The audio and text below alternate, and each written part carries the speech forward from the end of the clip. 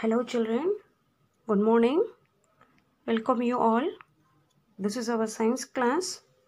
Today we are going to learn changes around us in last lesson.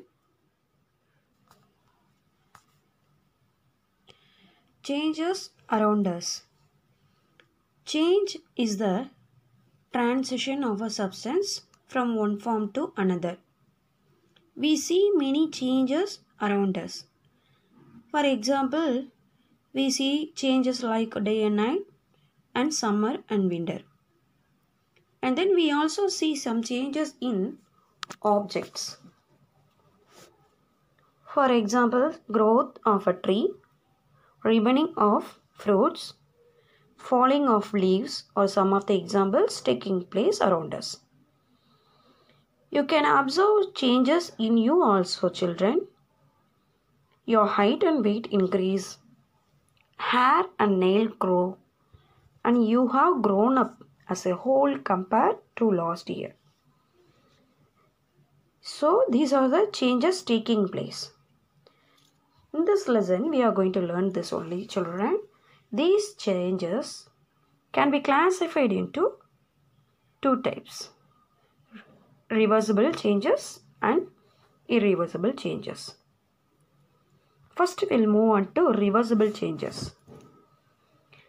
Changes which can be reversed are called reversible changes. For example, if you keep water in the freezer for some time, it is transformed into ice. If it is taken out, it becomes water again, right? So this is a reversible change. The next one, irreversible changes.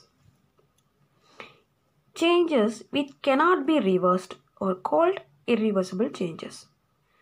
For example, if you burn a piece of paper, it burns and turn into ash.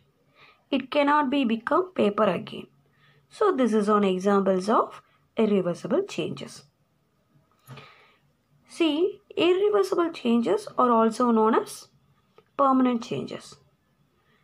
For some process like heating, burning, mixing and powdering causes permanent changes. Okay children, we'll do two activities. Listen. Take on elastic band and stretch it into maximum. Now release it. What do you observe? The elastic band came back to the normal position. So that is reversible change. Correct? Then cut it now into two pieces. Can you get the band back again? No. We can't get the band back again. So this is called as irreversible changes. You understand, children? Then let's see one more activity. Let's do one more activity. Take a balloon and blow air into it. You can see that the shape and size of the balloon is changed. Now let the air escape from the balloon. What do you observe now? Yes, we get the balloon back, right? So this changes is called as reversible changes. The same balloon, blow it its full size and break it with the help of the pin, means it is burst. So can you get the balloon back? No, we can't get the balloon back. So this process is called as irreversible process. Correct, children? So from these activities, we can observe some difference between irreversible changes and reversible changes. So now we are going to see some difference between reversible changes and irreversible changes. First we will see reversible changes.